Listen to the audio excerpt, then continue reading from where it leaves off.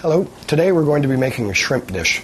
We're going to be making a tomato sherry shrimp, and we're going to be making that with rice. What we're going to do is we're going to take our shrimp and we're going to take our shells off, and then we're just going to discard them. And we're going to take some onions and we're going to quarter those up, and we're going to cut 2 tomatoes. We're going to reserve one of the tomatoes, and we're going to take the onions and the tomatoes and we're going to put them in a blender and pulse them. We're then going to bring that back to the saute pan, and we're going to cook them until the juice from the onions has evaporated.